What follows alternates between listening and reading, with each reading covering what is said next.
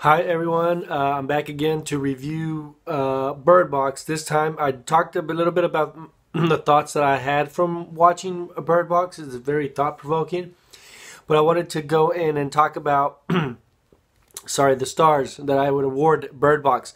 It was a great film.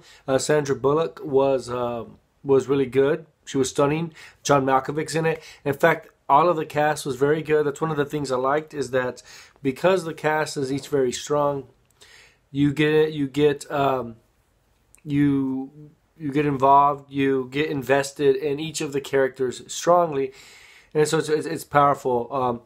There's a lot of good quotes and things that are said. Tom says some things that are neat. The analogy about the bird or crawling up the tree. And then it was thought provoking. The whole movie was.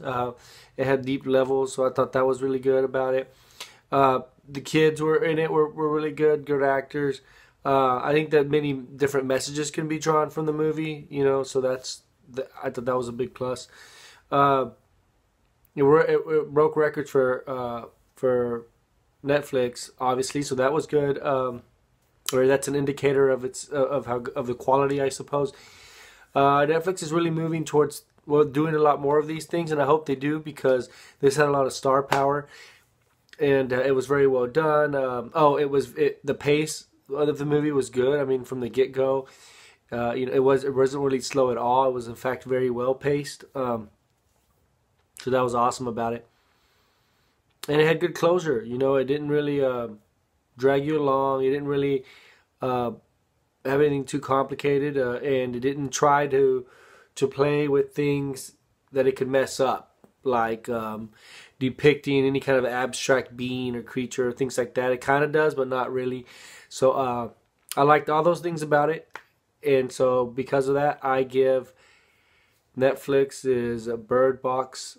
Oh, I like the analogy. It's a Bird Box. I give Netflix's Bird Box 5 out of 5 stars.